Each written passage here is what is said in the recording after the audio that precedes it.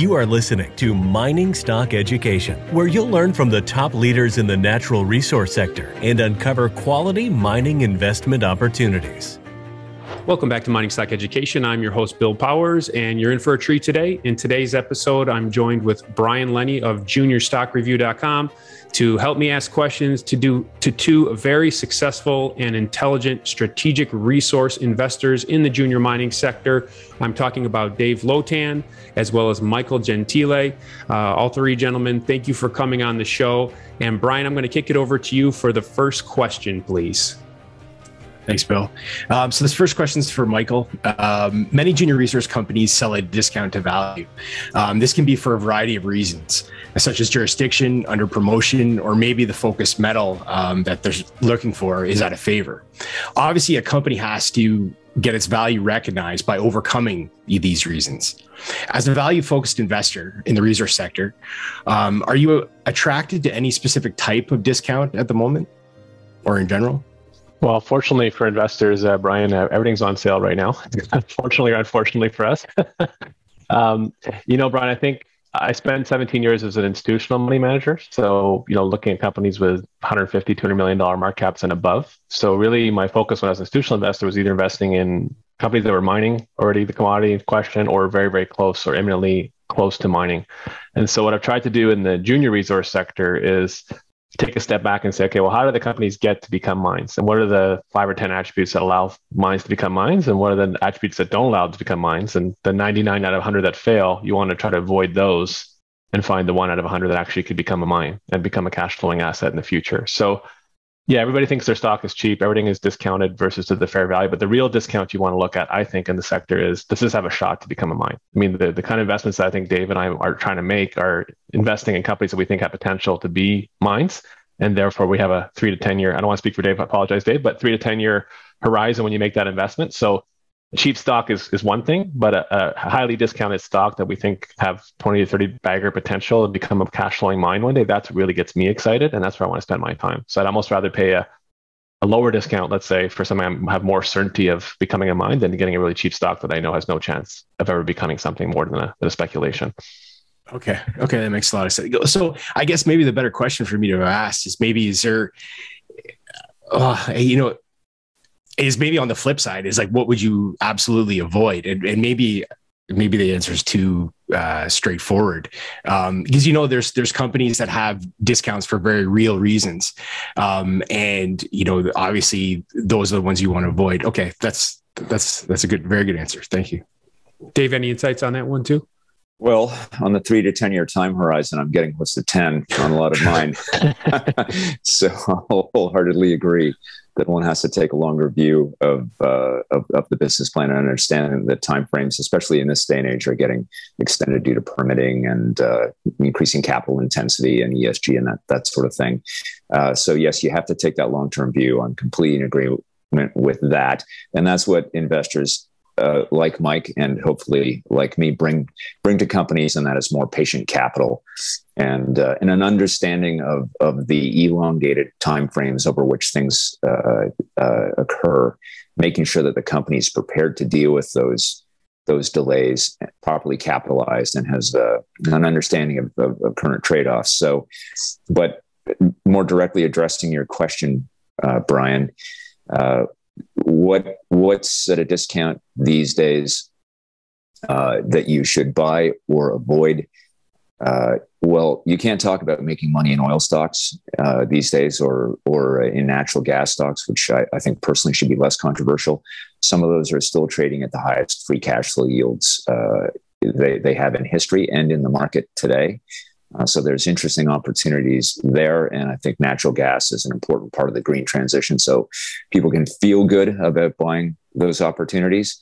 And I think what I avoid, even when it appears to be trading at discounts, are large resources or seemingly economically significant resources that have been cheap for a long time. And therefore, the market must know something I don't. And Mike, I think, has recently decided to take on Genesis, which I think is a great opportunity and really just is needed someone to come along and take that asset. And sorry, it is Genesis, is it not, Mike? Correct. Yep. Yep. Yeah. I mean, and Quebec, for instance, is pockmarked with million ounce deposits or even greater than that.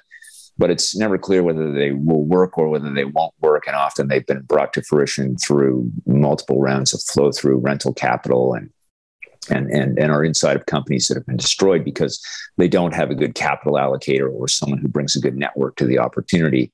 And so if you've got something that looks cheap, often it's because management doesn't have the capability to bring it to release the economic value. So that's something to watch out for.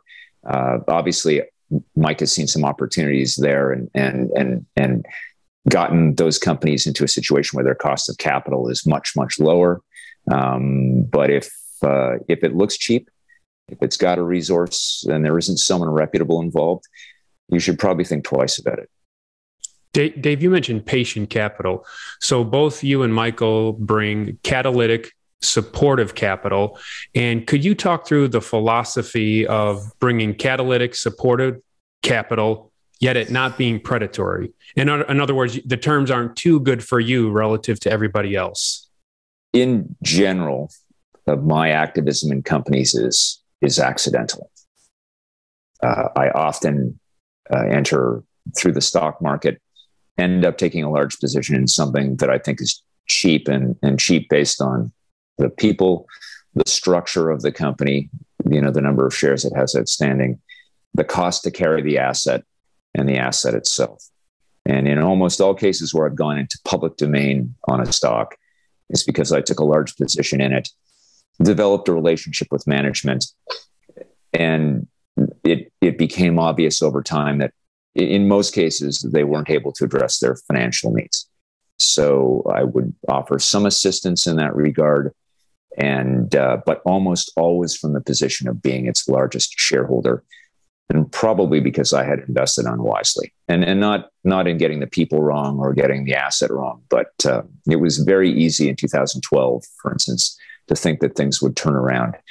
The venture was already down by more than 50%. And so I ended up in a lot of positions that we just kept going down and becoming a larger and larger shareholder. So in a few specific instances, and Orion is probably the best example, I collaborated with management in dealing with the distress. And my view at the time was the only thing we could do was buy time for the company and control dilution. And in my view, give the company the best chance it could have to, well, I mean, we had a simple goal with Orion. When it was a 3-cent stock and didn't have any money, we just thought we'd done a 40-cent financing, or Mike had done a 40-cent financing a year or two before. We thought it would be a good start to go and get those people their money back. And the only way we thought we could do that was to buy the company time. And so I debt financed it on relatively generous terms. Perhaps I should have taken security or some equity compensation for that. But in my view, the reward would be greater for all of us if the company regained access to capital markets. And so we made those distressed financings commercially irrational, to be frank, in order to make sure that if markets turned, the company would have preferred access to capital. So that's a specific example. There are more, but I think that's. I think we should hand it over to Mike from here. Mike, that's great insight. I think Dave's answer really illustrates the importance of having strategic cornerstone investors in your company. You mentioned, Bill, patient capital versus not being too predatory. I think many mining companies make the mistake of being way too unthoughtful or not thoughtful enough about their capital structure and who they're selling shares to. So to me, there's two things when you do a financing that are really important is what's the price? Obviously, shareholders really look at that, and most shareholders can evaluate that very quickly because it's in the press release. But even more important than what's the price is who you're selling the shares to. So if you're going to get a guy like Dave on your register who's patient, 3 to 10 year plus capital, who will try to do the right thing for the shareholders, I'd much rather sell shares to Dave at a very big discount because I know the value he's going to bring to the story. I know he's going to be there when the 4-month hold is off, and he'll be there when the 4-year hold is off probably as well. The story continues to evolve well. Versus a shareholder where you get maybe a slightly higher sticker price. So your retail shareholders are happy because there is less dilution, but those shareholders are all blowing the stock out 4 months plus a day, clipping the warrant or turning the capital into another name. And so that you have to completely resell all those shares in the open market to find new buyers, and your stock never gets the proper cost of capital to develop the story. So I spend a lot of time on who are we selling shares to?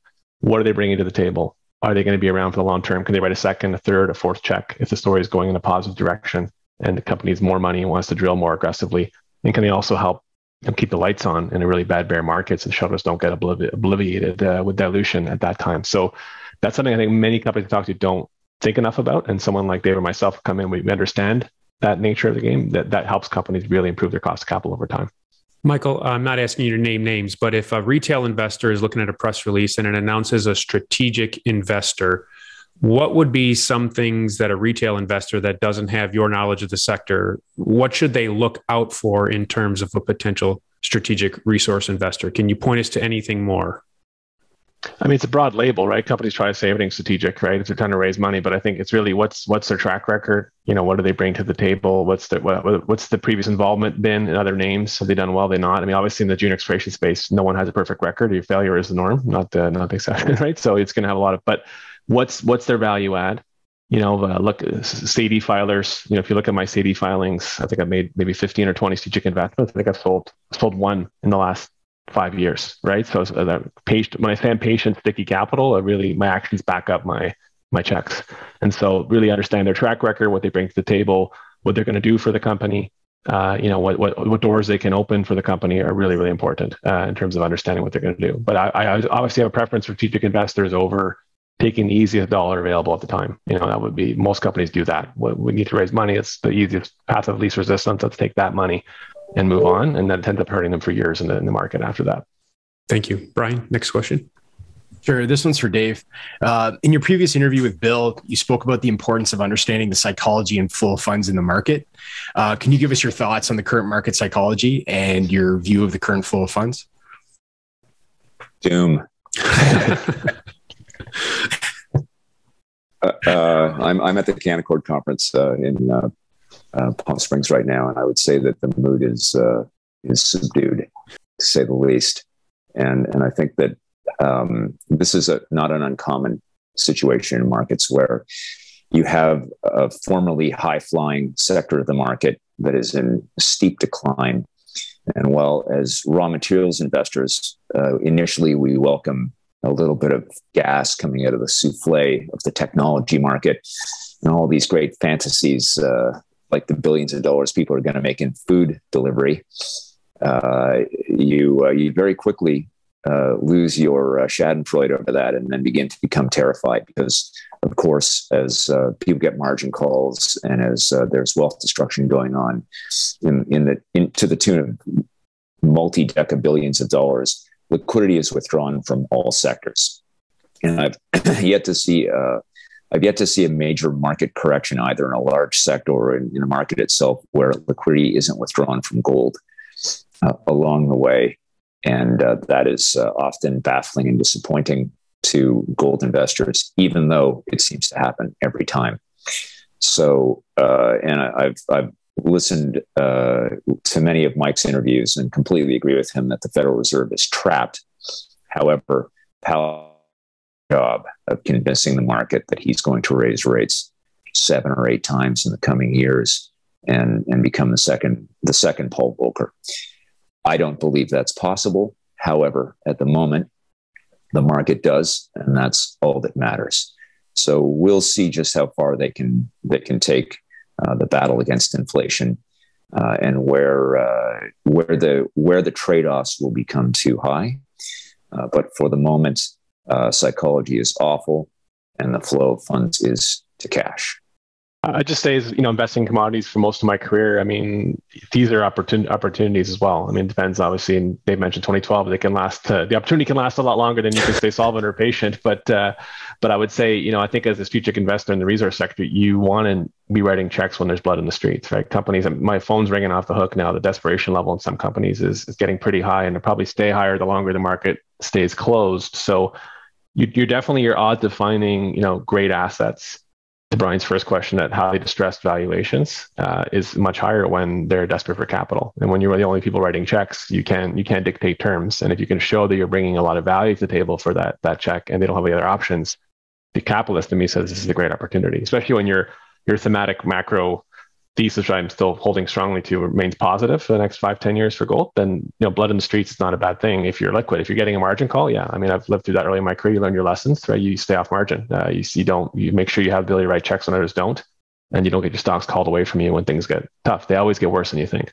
And so I think the psychology as an investor is good to understand it. And if you can try to master where you are in that cycle, when there's blood in the streets and fear and apathy and despair, like Dave's seeing in the conference this week, well, that's probably when you want to be a buyer. And when things feel amazingly good and everything feels awesome, that's probably when you want to sell or rein a bit of capital in for the next rainy day. But most investors, unfortunately, do the opposite. And so they end up in tough situations on the other side of these downturns. Michael, at the end of 2015, there were some juniors that were trading at a discount to cash in the bank. And then there's some companies right now that are trading at about cash, in this environment. Oh, any comments there as a speculator looking at those opportunities? I mean, the junior space, they burn cash pretty quick. So that I would say that cash probably won't be there in 12 to 24 months. But obviously, it's a sign, Bill, of the negativity in the market. I remember in 2001, when the tech bubble burst, there was plenty of tech companies that were trading below cash. So the things can get quite dramatic in these downturns. Per my comment, things can always get worse than you think. But it just shows you the extent of opportunity available in a margin call liquidity crunch, like Dave mentioned earlier, in terms of opportunity set.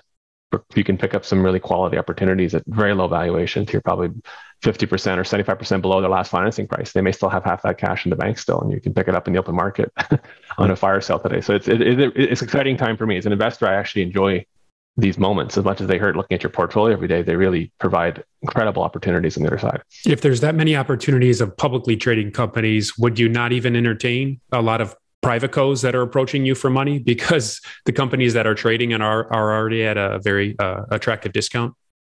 Well, I'm relatively averse to doing privates in general. And one of the reasons most of the venture trades is if it is private for large parts of the year. And so there are a couple of things that cause junior resource stocks to trade. One is an improvement in the market, and second is an improvement in their prospects. But often when the market, they're not generating news, they might as well be private companies anyways. When we turned around Orion, it really made no sense for it to be publicly listed because I was simply writing checks to keep it alive every month. And it's difficult to pay for an audit and to pay for services, listing fees, when in fact the company has no benefit of being public. But you want it to be public when the good things happen. And if it's private, when the market turns and there's an opportunity for it, you don't get any of the benefit of public markets. So I've generally not been a large investor in privates. And I also find privates are an invitation for multiple cash calls that end up being a Spanish prisoner type grift, where you need to give them more money in order to get your original investment back. So for me, privates are not an opportunity. And I often find management trying to talk me into the benefits of being private. They don't have to report on a regular basis. They don't have the pressure to produce news for the market. Well, management should report more regularly, and they should feel the pressure to be responsive to their investors. And they should recognize that even though they're not traded, they are part of the market. So for me, private is often a hard no, unless it's really, really got a defined business plan to either stay private or to go public imminently and plausibly. Yeah, I agree with Dave. I just want to say that, in general, too, I know, Dave, you found that as well, but private's valuation expectations tend to be often way out of whack. I like the rigor and the tests of the public markets. So typically the privates have been shown in the past to come out with these big valuation expectations. And then I like to see them live through a couple of public market cycles first and live through a moment like right now where the market slams shut and you're out of money. And what's your available dollar? Where from your private, our last round was at 50 cents. So we want to do it at 75. But in my view, often is if you're a public company, you'd be trading at 20 cents with a full warrant right now. So I think typically the privates that come to me aren't pricing their deals properly, or expectations are out of line. or they're like they've said, they're 2 to 3 years in private land. You got to fund them perpetually to keep them alive. So I like the rigor of the public market and sort of more of a fair assessment of where the company is and what their true cost of capital is, versus privates can tend to stretch the boundaries of realistic valuations and try to reach for things that are not viable in the current market pricing scenario. Good managers welcome the opportunity to raise capital from the maximum number of sources. So if you don't have ambitions to be public and to have multiple people bidding for your stock on a daily basis and multiple brokers competing for your financings and corporations competing to give you money, you don't want to maximize the number of participants who are bidding to be part of your business. Maybe you shouldn't be running a company. Excellent advice, Brian. The next question, I'd actually like to hear how both of you answer this question. For me, jurisdictional risk is an interesting subject because everyone has their own criteria for what constitutes risk. For some, jurisdictional risk is a discounting factor, which allows you to buy top tier projects on the cheap. And for others, it's very much a limiting factor in the companies that they'll invest in. So for you two, is jurisdictional risk an accepted or limiting factor in the companies that you view as investable? Well, I'll start off with that. There's a price for everything. And you just need to ensure that, for instance, if you're going to participate in Mali, as Mike has with Roscan, that you pay the right entry price. And that you're associating yourself with a good asset and with good people. Now, what's the price for Papua New Guinea? Well, I'm not so sure, so I don't go there. But I wouldn't shy away from the Congo. I wouldn't shy away from Mali. I wouldn't shy away from PNG. I wouldn't shy away from Scandinavia, even though wages are high. And the cost of doing business there is higher, because I like the social license that it buys you, and I like the fact that people who work for you are happy. So there are trade-offs, and almost all of those trade-offs can be resolved by the price you pay.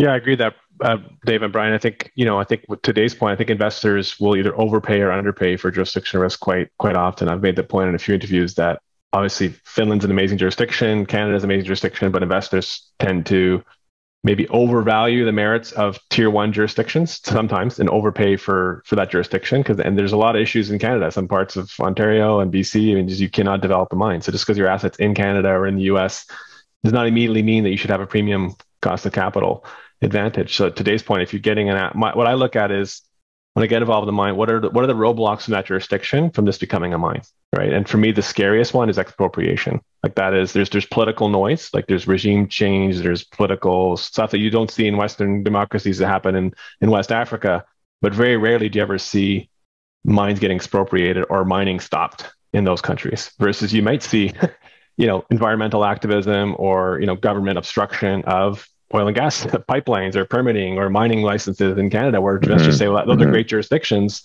I want to be involved, but understand the risks of every jurisdiction properly and price it properly. And so understand what you're paying for something, and don't overvalue premium jurisdictions and don't dramatically undervalue less desirable jurisdictions. Do the work to understand the odds of success and any roadblocks that might be in the way of that investment, and what's the price you're paying and risking that properly. Yeah, I can't think of, for instance, a better project than the one that Trilogy has in Alaska, and I can't think of a company that's done it better.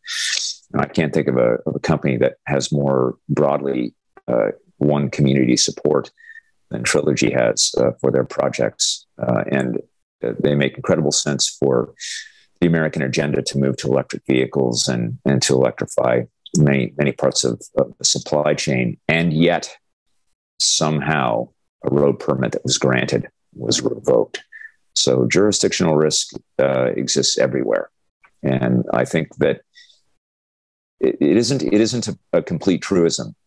But first and most importantly, you need to have community support. And even in the worst countries, and even in very difficult countries, for instance, like Peru, if you have community support, you can get projects moving forward without any problems. And then go 100 miles away, you won't get community support, and you'll never even get a drill permit. So in my country, the US, you referenced Trilogy, which is a very disappointing occurrence. The Department of Justice about 2 weeks ago announced the new division of environmental justice that is going to work with the EPA. So when I saw that, I just read into that more bureaucracy, more red tape, more people saying no to projects. And I further read into that, basically giving a voice to a lot of the far left NGOs that will oppose mining projects no matter what. So the trend clearly seems to be in the United States that things are getting more difficult to move a project forward. So, Michael, any commentary from north of the border of what's occurring in my nation specifically? Are you less hesitant to go into the United States? But if you're willing to go into the United States, is it just on private land and not BLM land or forestry land? I think in general, Bill, it's getting more difficult everywhere to build projects. I think, Dave, and you guys were talking offline before the interview started just about, the green transition is a admirable goal. But if you actually lay out on paper the amount of these critical EV metals that we need to actually complete this transition, I mean, governments are doing everything in their power to make it more expensive, more complicated, and unachievable every single day. You've basically cut off the bridge fuel, which should be natural gas. You've basically made it impossible to permit projects, or very, very difficult to permit projects. So where are these metals going to come from? But I think in general, yes, you're right. The projects are getting harder and harder to permit. The timelines are stretching out longer and longer. But if you actually map out the amount of metal we need, you should be removing bureaucracy, obviously in an environmentally sustainable manner, but you should be hitting accelerator on quality projects that are doing all the right things in the community. They're doing the right environmental stewardship lessons, not making it harder to do that, because you're shooting yourself in the foot. You're ensuring that there's more coal and more dirty carbon fuels are going to be burned in the future to bridge that gap that's going to be forever farther away in the future. So, your question's a micro and a macro. On a big level, I think the governments are making it more difficult to achieve the goals they say they want to achieve by making these permitting regimes ever more stringent and more difficult. On the micro side, you've really got to get in the weeds every project. Obviously, private patented land in the US is the best situation you can be under. But to Dave's point, if you don't have community support and you're private patented land, you're still going to have issues. And so every project is different. What's the government power? What's the regime in place? What's the permitting law, the timeline? How guaranteed you have a timeline to get a response when you put a permit in? Is there enough bureaucrats in place to answer your questions when you have them? It's very, very much micro on a project level. You really have to get in the weeds to understand the pathway. But in general, the level of difficulty is going up on any project. I don't see an area where it's getting easier to build a mine globally in any jurisdiction. So this question, again, it'd be interesting to hear what you both have to say about this. And it's remember, like, this is more directed toward the retail investor that's watching this, because I know you guys might have a little bit different view of this question. But in my view, many investors focus a lot of their attention on what buy price, what price to buy a company at, and put little thought into what price they should sell it at. They end up riding the share price up, and it meets their expectation. They think this is going to the moon. And then we hit a roadblock like this, and it comes right back down, and they unfortunately ride it right back down the other side. And from my experience from hearing the different stories, and I've done it myself, you sell at the bottom. So in your view, is selling at the right price just as important as buying at the right price? Well, look, I would say there's two things. When you're writing a strategic investment size check that Dave and I might write to become an insider filer, then, typically our exit would hopefully be a liquidity event for the company or sometime a transaction. So that's one thing. But I would say most of your investors watching this call are not doing that. So I'd say, putting my institutional money management hat on, really great question, Brian. I'd say whenever you buy a stock, focus on the buy point, but you should also have a valuation framework of what you think it's worth, and have the discipline to understand, okay, if I think a stock's worth $1 and I want to buy it at 20 cents. Well, if the stock is 98 cents, just because you're feeling great because it went up 450% or 500%, it's hit your buy price. It's hit your fair valuation. It's hit the valuation you think is a fair price for the company. You probably wouldn't buy more shares today at the company at 98 cents if you think it's worth $1. So in all likelihood, you should be selling the shares. What investors normally do is they look at a stock at 20 cents. They think it's really attractive. They don't do anything. It goes up to 85 cents and okay, I guess my thesis is right. And then they buy it finally at that point in time because they go, the market's proving that this is a good stock to own. And then it pulls back to 30 cents and they sell it. And so you have to have the discipline on the way in to have a game plan for your buy, why you're buying it, what are the reasons why I'm buying it, what's the price it's likely to go to if I'm correct, and then sell if that happens. And also, if you buy a stock and you have 5 reasons why you bought it, and 4 out of 5 are wrong 3 months later, and the stock is down 20%, sell it. Your thesis is broken. You made a mistake. Dave and I make mistakes all the time. It's what part of investing is doing, but admitting your errors is what actually saves you even more money than being right oftentimes. And so if you don't have a game plan on the way in, you're likely to, the market's going to throw so many curveballs at you and so much fear and greed and volatility, you're probably going to mess it up. So I like to write things down on paper. I'm an old school, write by pen. Here's my thesis, 1 page. I obviously have a lot more work behind that, but 1 page to remind myself as to why I'm in the stock, what I expect to happen, what are the catalysts, what will happen if I'm right. And that way, if 6 months from now, I can't lie to myself. If I'm reading my own handwriting saying, here's what I thought, and completely off base, I should probably be exiting the stock at that point in time. Yeah, I completely agree. I think that there are many reasons why a stock will go up that have nothing to do with its fundamental value. And as I've said in the past in interviews, psychology and flow are important to me. And for instance, if you want to talk about flow assets, there's no greater flow asset than Bitcoin, which is an asset that goes up in price when more dollars come into it on a day than depart from it in a day or in any given period of time. And speculative investments are very much flow assets, and their value is often driven by psychology. So if you're buying an asset because you think it's undervalued, and I think Trillion would be a great example of that, Bill, lots of book value there and lots of value that could be unlocked with a small amount of money, then as that asset gets closer to the value that you estimate, and it's very estimable, then you may want to think about taking some money off the table. If, however, you're buying something because you think you have a superior insight into future flows into the stock, then you should be able to describe why you think inflows will overwhelm outflows. You should probably know who's going to sell it and who's going to buy it. I mean, Charlie Munger recommends against the Keynesian beauty contest for a very good reason. It's the toughest one to win because you're not even the contestant. You're just the judge trying to guess who the other judges will vote for. And getting that right can be enormously profitable. And many people let stocks go too early because they underestimate the sort of compounding in flows that will happen as price signals are generated. However, it's really tricky, and that's the hardest way to invest. So if you're betting on flows, you better have a roadmap, as Mike suggests. And if you're betting on a mean reversion to the actual value of the assets, that's even easier to determine empirically. Mike, putting on your institutional hat, which you've referenced, going back to those days, when you would look at analyst reports and price targets, did you put any credence in the price targets? Were they of any value to you?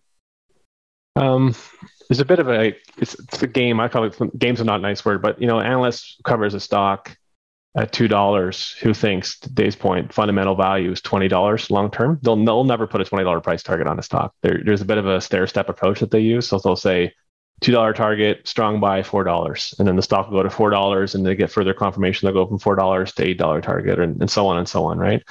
So I think analysts have a lot of value. I talk to them quite often, still do, my new institutional venture that I'm starting, but I use them really, they're encyclopedias of knowledge. They know these companies better than 99% of investors on the street. But the job of an institutional money manager investors is to come to their own conclusion. So I would ask them their opinion, the facts, information on the permitting, on the geology, on the timelines, on the history of the asset, on the management. But my job as a portfolio manager is to make a decision for my clients. And so they're very valuable. But really early on in my early 20s, of my career, you see an analyst support sale, this strong buy, $20, I got to buy it because so-and-so said they buy it. But you learn quickly, you got to do your own work, right? And so that's key to me, but the price target really should be generated by your own due diligence, your understanding, and your price target can be vastly different than what the analyst price targets are. And that's okay. It's different mindset, different longer term view, or different valuation paradigm you may have versus the analyst. This one's for Dave. In my view, we live in a society of paradigms or bias that lock us into thought patterns that keep many of us blind to other alternatives that may be more efficient or beneficial. Whether it be financial, political, or social, in your opinion, how does one keep an open mind and see through paradigms and their own inherent bias? I think that merely by virtue of participating in the raw materials sector, you're looking through all of the temporary paradigms that grab a hold of the attention of investors. So this has not been a loved sector for many years now. I think perhaps its last great year was 2010. And the narrative that supported commodities investing was the China supercycle and endless urbanization in the developing world. And that narrative broke down. And really after the Beijing Olympics. So I suppose there's little danger if you're participating in commodities and raw materials. There's little danger that you've actually been grabbed by one of these short-term paradigms. And of course, the one that we've all watched, well, I personally have watched and not taken advantage of, was the no prices is too much to pay for growth paradigm that paradoxically came into existence after COVID. And I guess the assumption was that rates would be zero forever, and that even if Tesla isn't going to make money for 50 years, or free cash flow, I should say, for 50 years, or Uber wasn't going to make money for 30 years, or Palantir wasn't going to make money for 20 years, or Zillow wasn't going to make money for 15 years, they were going to, like Amazon, with all this cheap capital, grab markets, dominate them, and develop small monopoly power, and you needed to pay for that. And that went on for longer and to higher levels than I would ever have thought. And now it's breaking.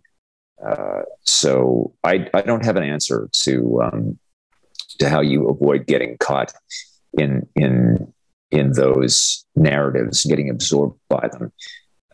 In fact, having not participated in it, I think was a mistake on my part, because it seemed obvious that momentum was building there. And even if ultimately you're right that an asset is overvalued, it can stay overvalued for a very long time. So I think it's important to step back and understand where popular psychology is going, and think about how early you are in the story, and invest accordingly. And how do you leave early, having made money? Well, that's a challenge that I'm not sure I have a complete answer to at the moment. I was just having a conversation actually this morning on this very same topic, Brian, with my partner, one of the most brilliant investors I've ever met in my career, my partner at Bastion Asset Management. We just started 3 months ago, and he's saying one of the biggest strengths of a good investor is flexibility, and to be flexible and to constantly challenge your assumptions and those paradigms. It's very easy to get anchored, growth at any price. If you held that view for the last 8 years, you made buckets of money. Very hard for investors to challenge a paradigm when they're on a big wave and winning well. Or at the same time, when you're down, it's a challenge. Am I right?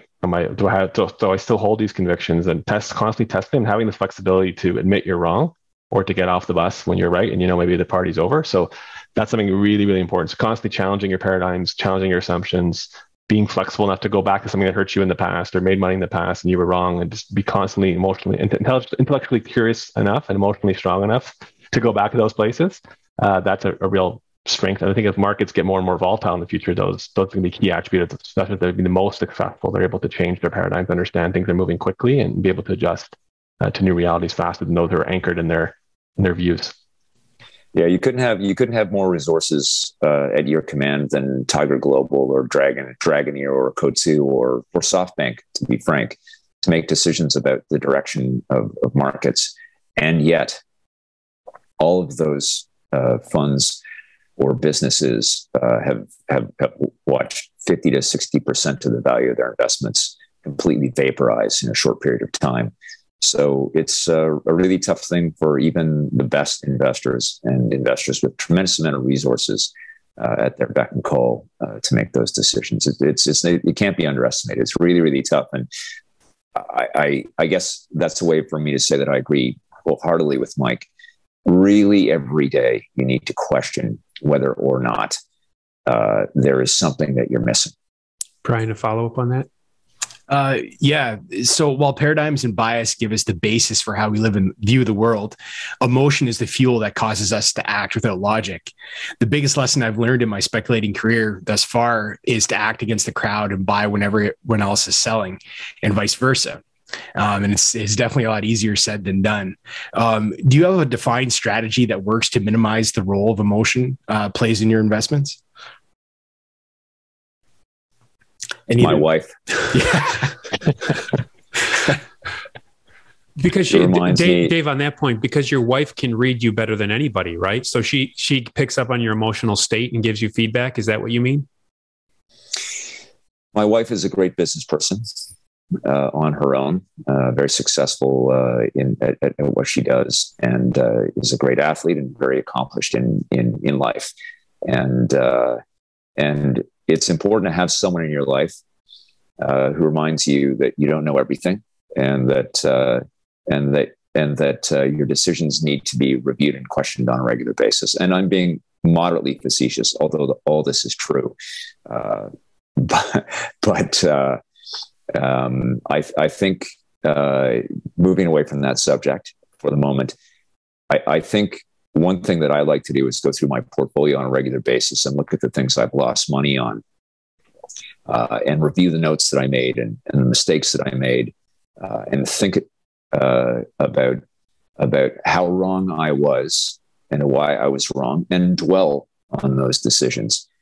It's all of the mistakes you've made that are the most valuable sources of learning for an investor, and you're constantly making them. The minute you think you've got to a place where you've got it dialed in, you're at your most vulnerable as an investor.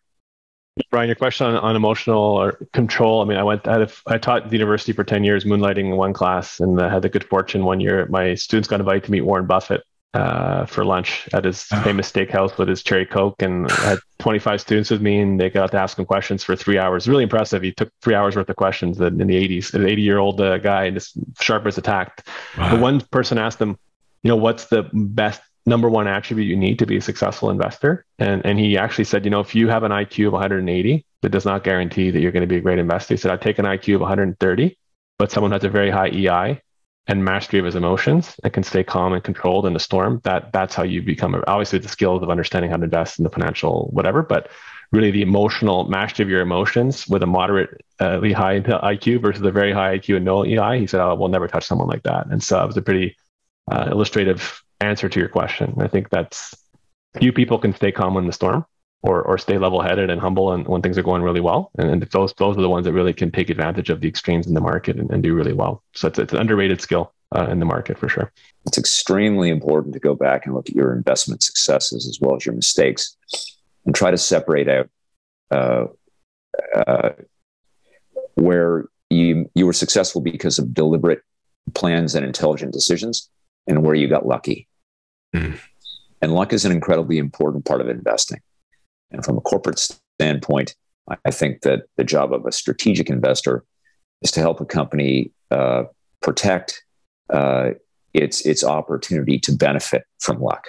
And that's largely down to financing it intelligently, putting the right people into the business, not making sure the company doesn't have to finance during difficult markets, and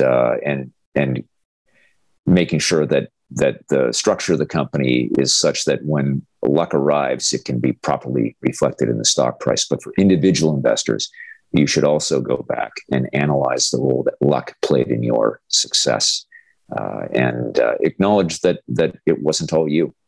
So the famous Rick Ruleism, don't confuse a bull market with brains, right, is applicable here. Totally. I love Dave's comment on learning from your mistakes. I mentioned I'm old school. I write everything by hand. So my old files in my institutional job days, the files that you lost money in always were like 35 times thicker than the ones you made money on. That you buy a stock, it's in a bull market, it goes up, commodities ripping, your file's very skinny and you feel really smart. The one where you've lost money, it's pages and pages of analysis, conference calls, talking to management, what's went wrong, excuse number 47 on why they're not executing on their plan. So to Dave's point, the ones you learn about are the ones that you lost money on, because you go through those files and go, I missed that, I ignored that red flag, the management lied to me for a third time and I still didn't sell the stock, I bought the line again. So those files where you've lost money are really what you learn. The ones that go straight up, you're probably more lucky than good in those cases. And if or your thesis worked out so quickly that you didn't even have time to know you were right. So those losing investments are actually your PhD or your masterclass in investing. You learn so much from those. Well, gentlemen, any concluding remarks? I appreciate this hour you've spent with us today. Michael, any final thoughts on what we've shared or the markets in general? No, just really enjoy being on. I think these are really great questions and really important for investors to think through. And thanks for giving them a forum to be able to think through them in a really rational and calm way. Yep. And Dave, anything as we conclude? No, just thanks so much again, Bill and Brian, for producing these educational pieces for investors. I think they're tremendously valuable for the space. And thank you for your contribution, Dave, Michael, and Brian. And we'll call that a wrap. And thank you again, gentlemen.